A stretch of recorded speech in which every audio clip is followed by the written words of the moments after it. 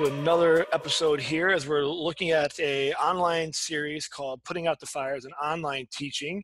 And we are here today with absolutely amazing person that's really going to, I think, illuminate a lot of our thoughts that we know that we feel as educators, whether we're face-to-face and hybrid or online. If you are a science teacher, you're going to love this even more because some of this content obviously is going to speak right to your pathway. But I think even if you're not science, the message, the ideas, and the things we're going to be talking about are paramount as all of us are trying to figure out this new world of education and learning and teaching, and how do we create engagement? How do we create the sustainability to keep kids wanting to learn when things look different? And we're also struggling to figure out all the things as well. And so I'm super excited and honored to have this guest on this particular episode here as we start to explore wonder and intrigue and curiosity. So before we dive into all the magic and fun that's coming our way on this particular pathway of learning, Jason, let's start off. Let's have you introduce yourself, who you are, what you do. It's awesome. I love it. But I know for many people who don't know who you are, they need to add you to their radar of their PLN. So who are you, Jason? Hey, Jared. Well, the easiest way to explain it is I'm a scientist that happens to be a world champion magician. And I spent my entire life studying applied science to be the best magician I can. And I ended up winning the world championships of magic a few years back. And I started using different fields of science to create new illusions. So like bending light, shaping water, forming smoke, rotating stages. And I built the whole stage show and had a great time doing it. But then a while ago, I was asked to give a TEDx talk about seeing beyond the illusion of knowledge, or why the world needs wonder and curiosity. And that's when I addressed our next cure and our next technology, our next revolutionary change will come from a question that someone asks that no one had ever thought of before. An entirely new question was formulated in someone's mind. And that's fundamentally what changes the world. As crazy as it sounds. And so I had this total moment when I realized maybe I shouldn't be using magic to trick, and I should probably use my skill set in science and magic in education. So I had a, the ongoing joke is one of those hold my drink moments. And, and I started taking over museums in Southern California. And we built a program called Impossible Science. And it's been using illusion design to get a kid to ask a question. So forcing a kid to realize they may not know exactly what's going on. And so they're curious about how to do this. And it's not about tricks anymore. It's about presenting science in a way of empowerment so that when they ask questions, they can do something. And so now we have museums in LA, Downey, Orange County, San Diego, and we just did one in Portland. So it's become a huge thing. And now we're moving on to online space where we're converting the experiments that you would have seen in the museum into videos that kids can do at home. And it's been a lot of fun, and it's really exciting to see kids not only write in, but they feel that they can do things like invisibility or levitation or mind control, and they find out that it's not a trick; it's actually just science presented in a way that makes it more engaging. And it also helps to find out there's no pixie dust. It's realizing they're fully capable of this stuff. They just need to learn more. And it's really exciting to see the impact it's having. We've seen hundreds of thousands of kids come into the museums, and now we're trying to reach people that can't even get to Southern California. And with the world right now, it's needed more than it's ever needed before. Yeah, so. Absolutely. And I mean, as you were talking there, I know I was fortunate enough. I mean, where I came in contact with you was at NCCE conference where you were a keynote, and I was going back and finding my notes. I try to, when I go to the keynotes now or conferences or learning, I try to not have my devices on me, and I try to stick to everything to paper and pencil so I'm not getting distracted by all the other things and to the core content. And I was looking through all my pages that I was scribbling of notes, and your presentation, for set the context for those that haven't seen your work, is you use magic to tell the story of curiosity and wonder and to get people to ask these questions that have been asked before. And it's entertaining because who doesn't love magic? But there's a very, very powerful message that resonates, I think, with the education community, of just those things. And I think a lot of people are grappling. I mean, as you're transitioning to this online of trying to recreate impossible science online, educators are trying to figure out how to do these things online as well in their day-to-day practices. And before we get to that online piece, you talked about your work with museums, and I want you to expand a little bit about your passion for the wonder and why you believe in that so much, but then also connecting that to how have you been able to make that work in museums? 'Cause I think if we can start with the face-to-face and then we move to the online, it'll help teachers think about, I think about their face-to-face classrooms, and now we've been Yeah. asked to move to this new environment because we've all been to museums. We've either taken our children or grandchildren to museums, maybe not yours, but we've been to museums. And what is it that creates that? Because you can have a space like museum, but I've also been to museums that didn't create curiosity and wonder. And I know that they Right. put a lot of time and manpower into it. So that's a big Right. loaded Well, question, but well, I just want to kind of no, send no, that off to you. it's a good question because I hear it a lot. I hear a lot of people say like, I see you go up on stage and do walk through a solid plate glass mirror, or I see you bend light with your hands. Is this something I have to do in my classroom? And I go, no, no, no, no, no, no, that's not. Don't worry about that part. See, the keynote is really about even convincing people of what's called the illusion of knowledge. The illusion of knowledge is that when you start to feel you know everything, you stop asking questions. I You, love it. you convince yourself that I know the answer and therefore there's no other possible solution and therefore I got this. And magic is really good at pointing out how to see beyond the illusion of knowledge. It's really good at pointing out there's probably something you don't know. When something is floating in front of you and none of your ideas work, it's funny because you'll see people fall for the illusion of knowledge saying, I know the answer to this. I know the answer. And they nudge their friend next to them. I know the answer to this. And then they have that one moment where they encounter a magician who maybe addresses the thing about a hoop being passed over a floating person or something like that. That's what in magic we call a proof. That's to nudge those people that just nudge their friend saying, your answer may not satisfy this problem. And it's really funny because what's happening is people are encountering the illusion of knowledge immediately when they see a magic trick that they may not know everything. And that's the curiosity part of a magic trick. Now, the reason I focus so much on wonder is because I truly feel that there's a couple things that are really important about wonder. The first of which is the right question changes everything. And if you look at the history of knowledge, it's been true for everything. That's how we discovered flight, the light bulb, the shape of Earth. When you think about it, it's not that flight was ever impossible. It's just no one had asked a question about how to make it possible. The light bulb was always available. We just didn't know how to do it yet. And once you start realizing that our next cure and our next technology is literally waiting to be discovered by somebody who needs to ask a question, then it becomes really about inspiring a person to want to ask a question. So it's not about, people are like, well, I hear a lot from students and teachers, like, how do I inspire curiosity and wonder? And how do I know that I could ask that question? And the reality is you have to be inspired to know that the right question changes everything. You have to really fundamentally at your core realize that you're not teaching magic spells out there. You're teaching what we've learned so far in a game without a rule book. Like that's really what's happened. We were handed a giant game. It's, if you imagine walking up to a group of people standing around a board game and you go, hey, how do you play? And they go, we don't know, but this is what we've learned so far. You know, there's no difference between that and the conversation of education and science.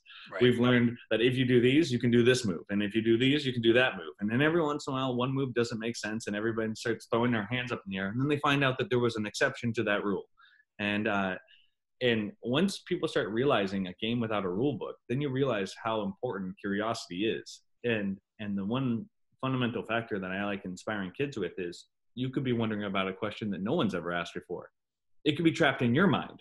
Yeah. And you have to be inspired to challenge what is popular. And then you take this argument about being popular means right, and you expand it to what I was mentioning my TED Talk earlier was it's never worked out in the history of humankind to rank ideas by popularity. It's just never worked out. It's just, you think every monumental change that's ever happened starts off with one person who's not in the majority.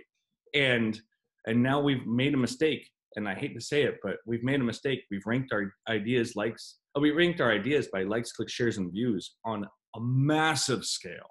Right. Almost possibly may not be able to get past it again. But rather than just knock on search engines doors and say, I think you're doing it wrong, I had to figure out a way how to teach a kid how to see beyond a popular answer. And people are like, well, how could that be wrong? I've had a lot of debates about how could it be wrong, because it works.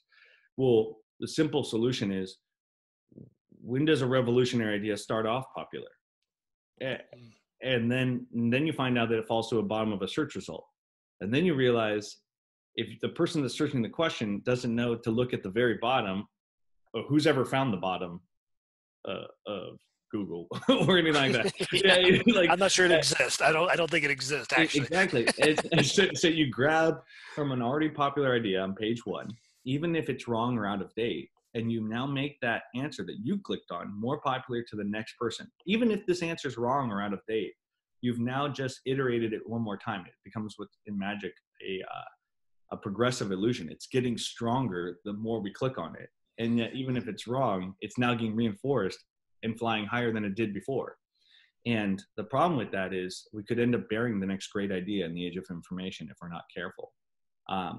And people are like, well, if a person has a revolutionary idea, they'll know how to get it. It'll get out there. They have hope and faith that it will get out there.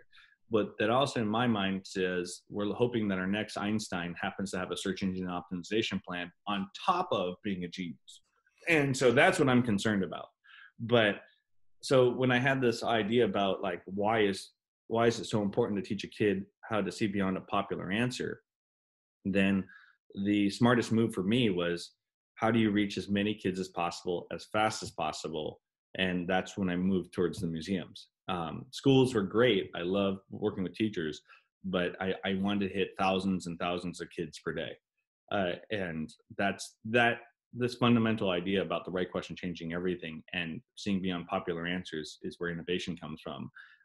That's the foundation of all impossible science. And then to tackle and that's the curiosity and wonder side of it. Why is it so important? And then the next phase to that was, how do you go from me doing magic to you doing magic? And that's when it came from really searching through the science community for the experiments that will work no matter what, because it's science, and reformulating them in the form of a magic trick, and taking the concept of a magic trick and blending them to science. And now you've got a formula where a kid says, I don't know how to make something levitate, but I'm in the levitation class and it's science. And therefore, when it floats, I'm doing it right. Yeah. and this is true for invisibility, levitation, mind control, animation, transformation. The list goes through all science fiction. And the idea is the kid's already ahead of you because they know the goal before they learn the science. And that's true for all advanced science. When you think about, we know we want to get to Mars, how do we do it? We know we want to build a cure, how do we do it? We know what the cure is going to look like. We know what it's going to do before we get to it. So fundamentally, impossible science is about reinforcing that cutting edge feeling of science. And that's what I'm really after for the kids, is there's got to be a way.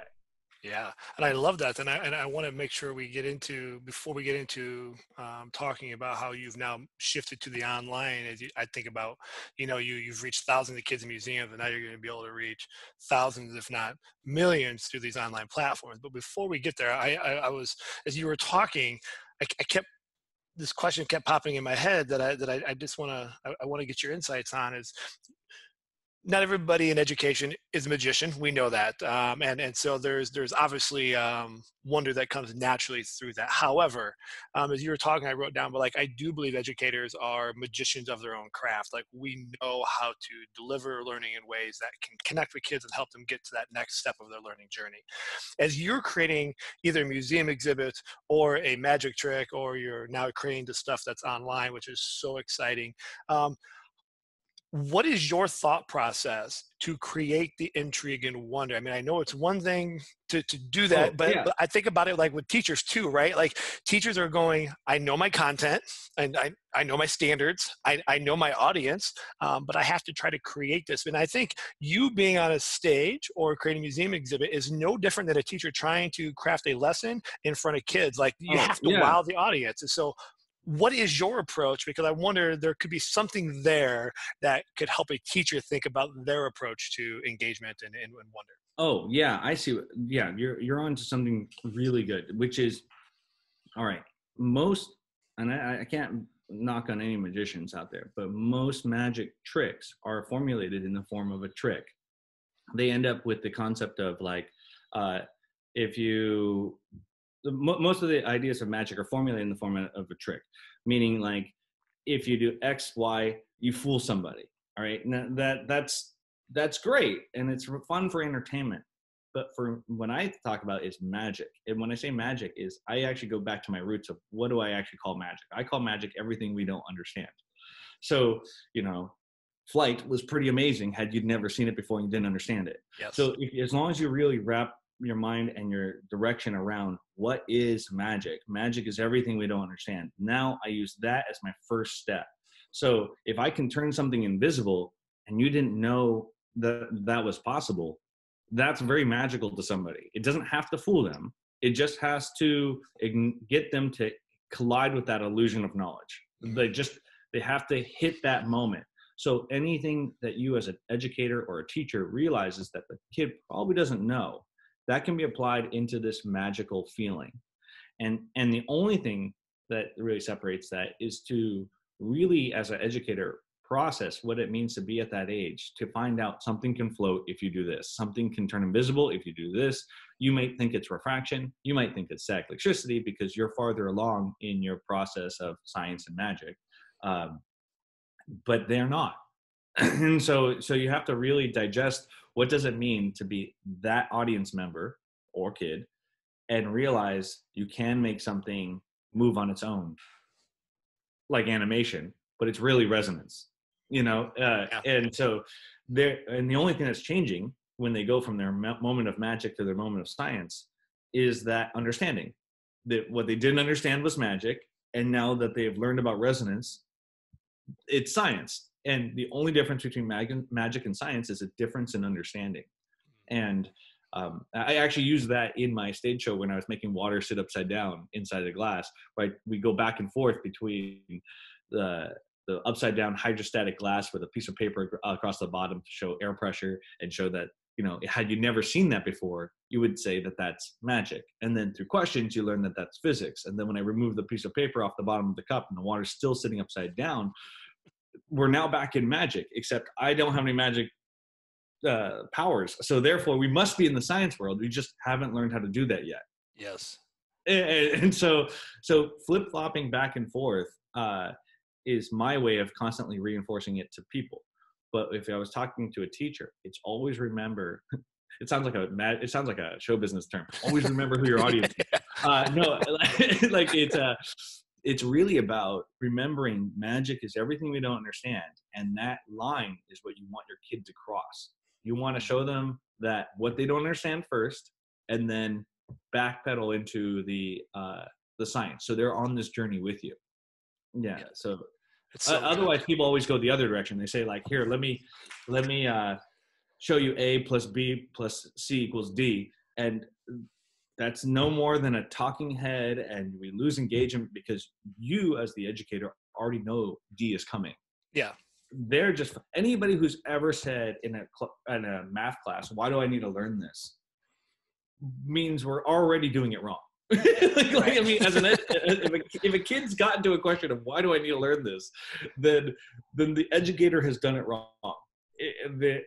Had you started off with imagine I could, make you a millionaire. Let's go backwards and talk about compound interest. Like that's the idea is show them the goal, show them the cure, show them the innovative technology, show them the next step, show them the idea first, and then give them the tools they would need to get there. And there's no difference between that and real life of what STEM is tools. STEM are the tools you'll need to do the next step in what is coming. We don't Yeah. even know what's coming, but we do No, we know you don't. need those tools. Yeah, I So love it. I mean, that's how I do it. it's so good. And I mean, you had so many good little one-liners in there that I think for a lot of us trying to process how to make sense of all the things. And I like you think said, about this all day long, so yeah, I feel yeah, really bad that I like, like, wow, who would have thought so much thought behind a card trick? No, we're not no. talking. We're not talking about card tricks. Yeah, but I think it's good for just anybody listening to just is that constant like reframing what we know our operation. And sometimes I think for a lot of educators, not sometimes, I think in a majority of cases is we have what we need. It's just reshuffling the deck. It's adjusting the recipe where I'm going to insert this ingredient first before I've always done it this way, and you have it. We're Absolutely. not asking you to start all over.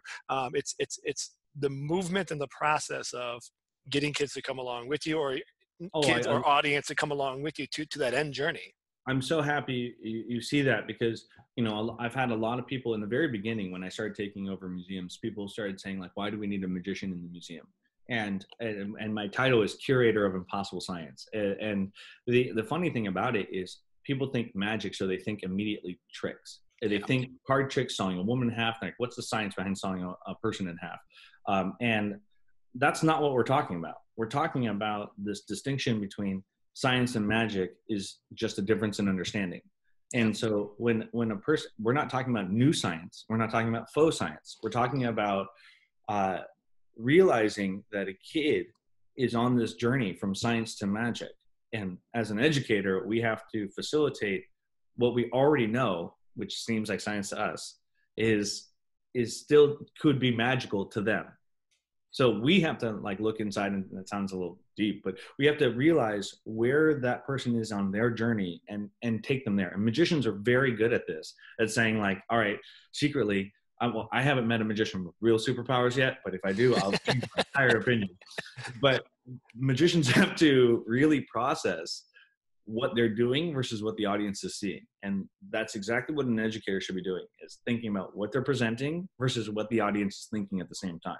Yeah. And so if we give you if we show you the path up the mountain, yeah, you could totally make that path. And that seems to work for everybody in education now. But if I start off at the top of the mountain and I'm waving down to you, you know there must be a way up there. You just haven't found that path yet.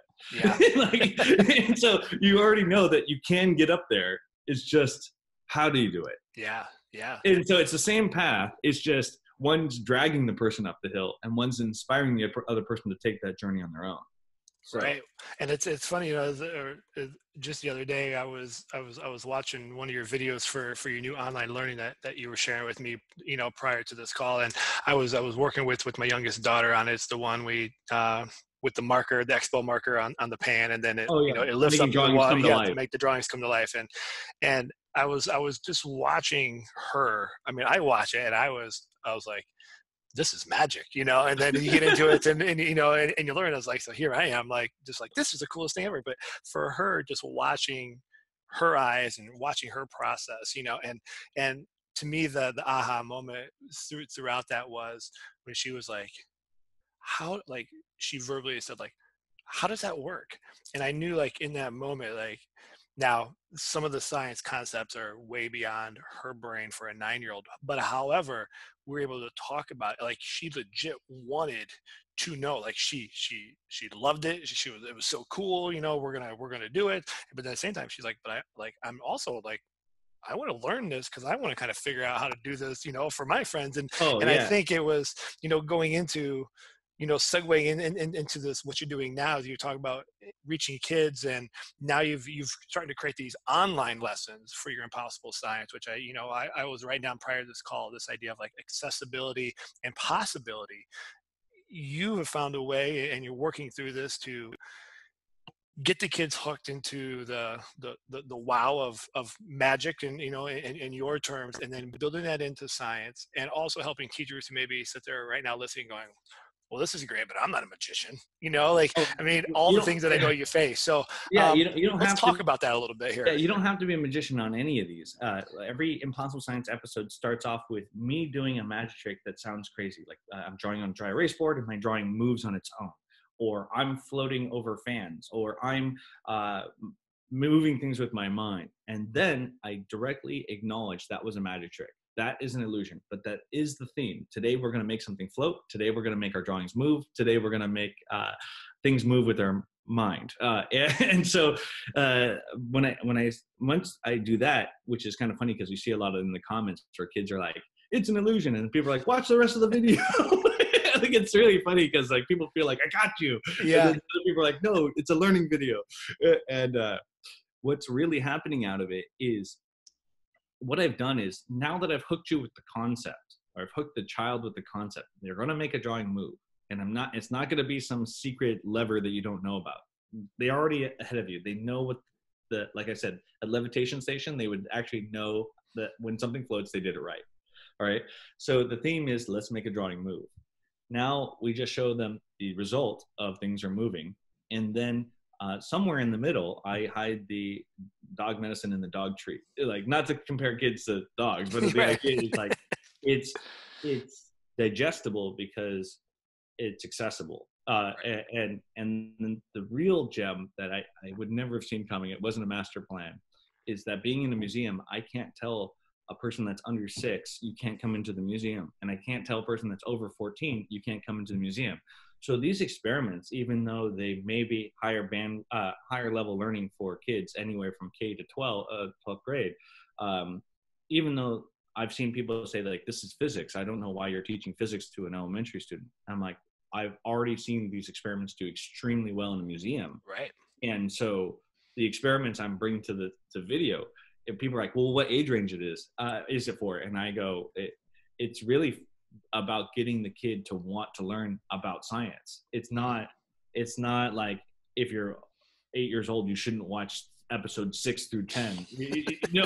They're accessible to everybody, and it's vetted science. It's not like I'm winging it over here. I spend a lot of time trying to chew that science down to a digestible segment in the show that's like we have a little animation going on in the video that is really about showing a very visual component about what's going on in the science. So you have magic trick, you have the experiment that doesn't make sense to kids, you have a small cartoon about what is visually happening that you may not be able to see, and then we go back into the explanation of the science. So we've backed in from concept to the ingredients. And it's the same format that we've been talking about. It's like we back into how did you get there, and that's what makes it more engaging for all ages. Yeah, and that's what I love about it. I mean, I think for anyone listening, that if you're intrigued by this and maybe you still don't have the confidence or you don't view yourself as a magician, Jason just said you don't have to be a quote unquote magician to do these things. You have started to create this content for us to whet our palates, get started, use it with our kids, start to create that curiosity and wonder. And one of the things that I see happening a lot is as more educators use these videos and the content, the things that come is so many, it's going to be a catalyst, I think, not just for students, but I think for teachers that are going to go, "Ooh, like I could do my little spin with this." And now all of a sudden you're adding your own unique flavor that makes you who you are to your students already, and it's going to take it to that next level. It can be the launching point into a much deeper conversation, but you've got the incredible now resource that's accessible to all of you, Jason, really, in your Impossible Science program to kickstart it, because we also know bringing in the experts into the classroom is a great way to hook people as well. And so it's just it's an invaluable resource for so many educators that I think Thank even you. now as things are online, trying to figure out how do I craft learning opportunities for kids, whether we are face to face and we're beyond, the situation we're in now and things come back to quote unquote normal, whether we stay in this hybrid mode of online and in person or completely online, these videos work for all to kickstart exactly what we're all trying to figure out. In education, we call it engagement. I like your terms better of this idea of wonder and, and inquiry, and they're all mean the same thing. Well, And that's what it, we're after. it's great because to be a magician, people think they have to learn some card tricks and sleight of hand. What we're talking about is being a wizard. Like you're a wizard by association, because you're a science teacher, I'm a science teacher. Even though I happen to have my magic titles, I am a curator in a museum doing actual science. Yeah. So you become a wizard in by association, because you already know the principles that are coming. You already know what's happening. So these, as long as you understand the foundation of what I'm trying to do, there is infinite amount of possibilities for you to adapt these into what you're learning about. Problem solving, questioning, even engineering comes up in some of these.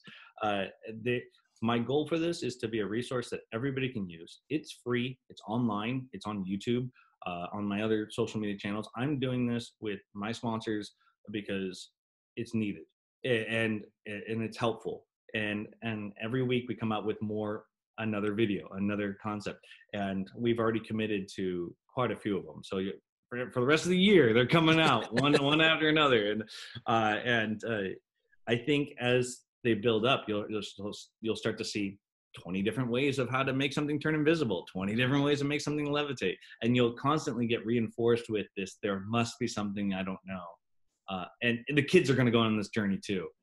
I did one the other day, which is mind reading through the screen with playing cards, and the best part about it is if you don't have the playing cards, then you won't even see it take place. That's funny for me. The second part to it is you do it to yourself on your side of the screen, so you'll fool yourself. You're like, you actually walk through these steps and you blow your own mind, and at the end I point out that it's mathematics. And the idea is you can now go back, write down all the steps of how to do what did I tell you to do? And you'll forever be able to do that trick to somebody. And you may not even know how it works. Or you can sit down and try to track the pieces down and try to figure out the math, because there's obviously no sleight of hand because you just did it. Right. Yeah. And you can realize that math will always be the same, which is why it's considered the language of the universe. Yeah. And so now the kid is forced with this moment where they have to decide if they figure it out with math, they'll understand it and they'll be able to do it, and they can modify it to make it their own.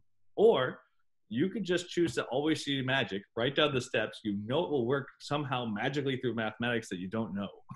and the difference between, I tell people at the end of the video, the choice is yours. You get to decide whether or not you want to pursue learning how this is done, or forever decide you don't know how it's done, but you can do it anyway.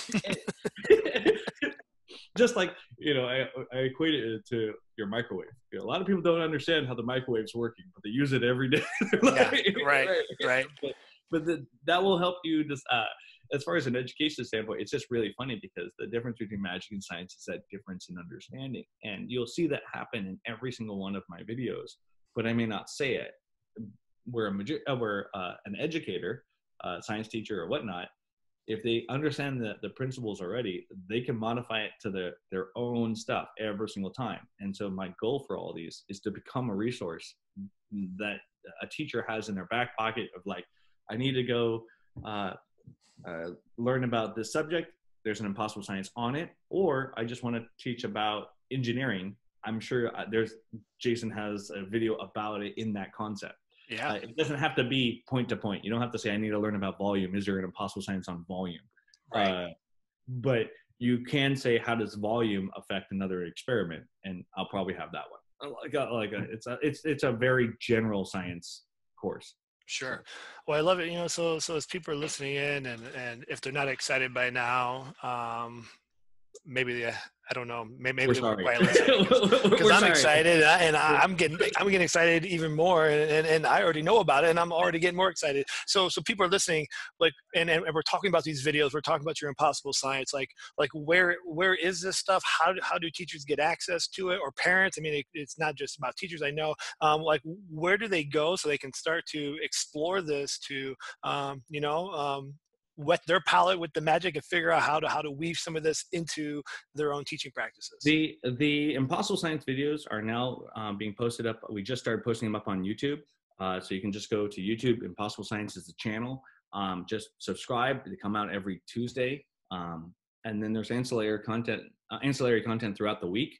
And we've provided them to schools and teachers and everybody that wants to use them. And my museums are helping me write lesson plans for them in various age ranges. but we're working as fast as we can. So the idea is that as soon as we have the lesson plans, those start launching up. We're trying to work with a couple of school districts across the country. So, and we're trying to really launch that starting next month. So the idea is to provide them a lesson plan that's easier, more plug and play, had they want to do a deeper dive with it. A lot of people are asking, is this NGSS compatible? And it is. You need to be well versed in what you need to teach, and you also need to be well versed about impossible science in general, so that you can see how they connect. I'm not teaching fake science, so it's not like you're like, wow, this is a new subject for NGSS. No, I'm teaching. I'm in a spot where I'm trying to bail out the ocean as far as like, where do I start? What age range do I start? And so most of my videos are focused on first grade through eighth grade. That student should be able to do that science experiment, whether they have a deep understanding or a very little understanding of science. You'll get kids doing the levitation experiments, even if they don't understand the science fully. You're talking like a good hour we chewed up in these kids just playing with that experiment. As far as like in the museums, most people stay at a station for a few minutes and they move on. Where in possible science, we really register them in like 15 to 20 minute intervals. So like some of them will be there for 2 sessions. So 40 minutes is chewed up in one experiment. And we have hundreds of these things as the kids are really processing what they're like I always joke around, in invisibility, it takes a person a solid amount of time to really process what they're not seeing. Yeah. Yeah. They just sit there staring at nothing, really trying to realize what's going on. And it's really funny because they walked up to just like in a video they'll watch a video on invisibility. They'll know that they're capable of doing it because it's not a trick. It's also important to realize impossible science at home, this first 20 videos is everything you could find in your house. You don't need secret materials. You'll just never look at a 2-liter bottle the same way. Right. Right. And I have a lot of guest celebrities that come on the show. Like we do like chemistry experiments with Bryan Cranston, and we also learn how to turn things invisible. We did center of mass and balance with the guys from Cobra Kai, Ralph Macchio and Billy Zabka. And so I take my friends and I build science experiments based on what they should be teaching, because that's just funny that they're going to teach you about balance, or they're going to teach you about science experiments. And it's really just a lot of fun. It's a lot of fun to realize you don't know everything. Yeah.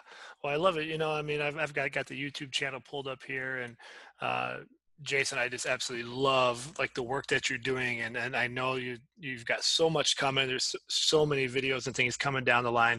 I think for me, for the people listening, your challenge is twofold. I think one is the links to the PD and the resources and the show notes of the podcast or video, however you're viewing, is to do just that.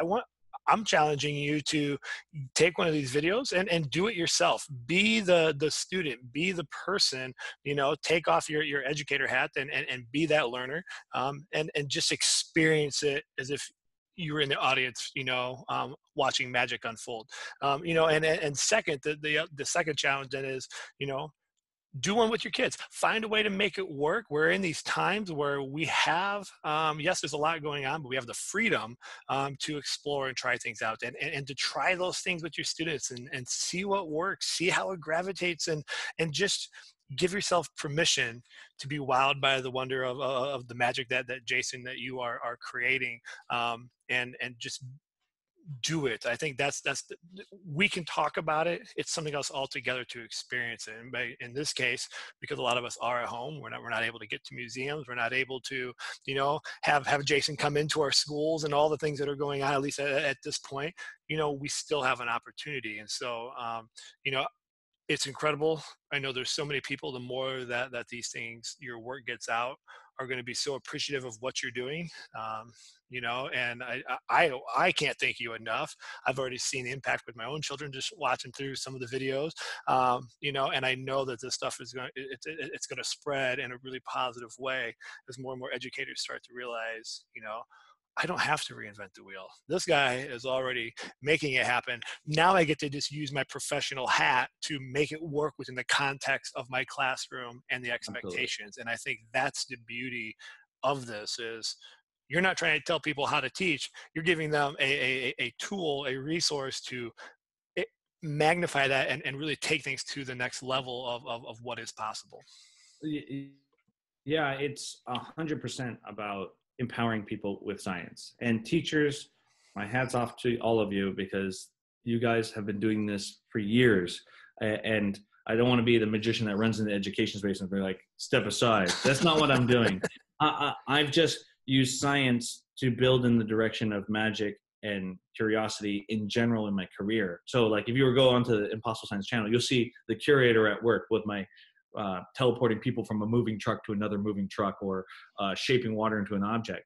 But this allows me to take a step backwards from my career and create and straight up just explain everything. I have no superpowers. I'm just a guy who asked a lot of questions. And if that step becomes accessible to the teachers and educators, I think together we're on a much, much a very exciting direction for education. If we take a step back from just handing people answers, which, by the way, in the age of information is very hard to excite somebody because they have more answers in their fingertips than questions in their head at this moment. Right. But to constantly engage a person's illusion of knowledge against them, like not in a mean way. I mean, literally slamming their thought process into the edge of the wall of a library. Like, this is where all knowledge stops, and it sounds like a very aggressive way to do it. But the funniest part about it is that's what magic does. This is where knowledge stops, and realizing that the kids' wall of their knowledge is farther behind you. It's very important to see it from their point of view. So you have to show them what's on the other side of the wall, but you can't show them how to get there. You have to show them the other side first, and then the grass is always greener. I need to learn more. Yeah. Like I need to learn more. Like, Yeah, and I think you hit the nail on the head there. Your overall concept of continuing to ask these questions that haven't been asked before, and we are living in a time now where we need people asking different, unique questions more than ever before. All right, so Jason, you've shared so many amazing insights and things for us to consider as educators, and just the idea of wonder, and we think about inquiry and engagement. And I think, to come around full circle, I know in your keynotes and your message, and even here today, you've talked about, we have to continue to ask the questions that haven't been asked before. And, and we can, we'll avoid the Google algorithm and, maybe start at the last page if there is one. But I think all we have to do to realize how important that mindset is, Jason, is to just currently look around in our current events today and all the things that are there. And I'm not saying look at them all in a negative light, but I'm looking at it in terms of what you're sharing is so paramount for today, because there are many, many solutions that are desperately needed in all fronts and all aspects of life. And we need not just educators, but we need our kids constantly thinking and rethinking and asking and re-asking these questions, because we, as you said before, we can't continue to have people that go A plus B equals C. We need them to start coming up with these new ways, because we're being faced with scenarios that we've never thought of before. And so for anybody that's questioning that, just look around and realize how vital it is for us, with the opportunities we have in education and schools, to help kids have that wonder and learn how to ask those questions. And so as we bring this to a close here, Jason, I think, to me, that's one of my biggest takeaways. I know that this is a phenomenal opportunity, and we were talking a little bit before on the recording of, you've got several videos out, they're coming out every week, but this is something that is big, and it's big in a lot of ways. And so I want to just give you the final word on two fronts. Any final thoughts that you want to share? And number two, just so educators and parents and anybody listening understands how amazing this impossible science is and is going to be in the future as things continue to build and gain momentum. Oh, thank you. I think everyone feels this illusion of knowledge brewing, but they can't put their finger on it. And I joke around, it takes a magician to spot an illusion. And this shoveling answers in the age of information won't work. It's not going to get somebody inspired when they can just search a question and move on. The problem is we've ranked those answers by popularity. That's the that's that's the bigger problem that I see. And so, how do we get these kids skeptical and asking questions in a logical fashion? That's the essence of all science. Asking the progression of logical questions. So if somebody doesn't believe in science, just ask them, what question do you not agree with? Like, and it really puts it back on them of why people argue that science is not something you can believe in. It's the progression of logical questions. And if you got it wrong, you go back and check your questions again. That's the scientific method. In fact, we use it to take apart a magic trick in one of the Impossible Science episodes. Is I go through the scientific method and then show you how to apply it to the trick that just fooled you. And you can go and check your results by watching the video again. So it's really funny is to formulate these things like, how do you make science a tool, and technology and engineering and mathematics, and to see it happen on such a massive scale. Like it's really important to realize, even though I'm trapped here at home and everyone's trapped at home right now, the infrastructure that's behind this is my museums are all working together to create the lesson plans. We have groups like the NCCE. We have organizations of Association of Children Museums. They're supporting this across the country. Next week, the USA Science and Engineering Festival is promoting the videos in their science festival. That's the nation's science festival. It's gone virtual, and Impossible Science is a big component of their stage show. And then on top of that, my sponsors are Sony, and Sony's really committing to this idea that curiosity and wonder is the way to see through the age of information and this illusion of knowledge that's going through. Like, we must teach kids how to ask questions in a world filled with information, because we've gotten to a point when it's, I think for a kid, I explain it the best way is it's like trick-or-treating. I know it sounds funny to word it that way, but it's like at the end of the night, you check your candy to see because you don't know where it came from. Right. And that's where we're at with the information age. You don't know who wrote that on the other side of that screen. And we're conditioned to think that it's on a computer, so it must be right. Because we always say a computer's smarter than us, but that's not true when we forgot that we gave the internet its answers. And I always say this is, had the internet been around and we collectively thought the earth was flat, you would never be able to use it to search for the true shape of earth, because everyone's uploading the wrong answer. That's true. Yeah. Right. And that's when you realize, what have we done? And I'm not saying the internet is bad. I'm not saying it's an amazing, tremendous, just jaw-dropping tool. But we have to remember, it can't be a crutch for the next generation. It has to be a tool to see what's out there already. But right now, kids are using it like a crutch. And they're using it as support because they don't know the answer. And we've turned I don't know into a wrong answer. And when it's actually the foundation of all science.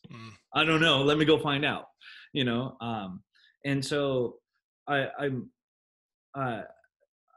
really hesitant in the idea that I don't want to teach a kid that the internet's wrong, but I need to show them what it is. And Impossible Science is great at making a kid realize just because it sounded impossible to me doesn't mean I can't do it. Right. That's just the exciting behind it. Exciting side behind all of this is because it really emphasized why you need to stay curious. Why is wonder so important? And it makes the impossible possible if we find the right question. And to remember that you were born with the ability to wonder. So there's no reason you couldn't ask a question none of us have ever asked for. You just have to be convinced that there is a question out there. Yeah, and I think those are some powerful ideas to wrap this conversation up.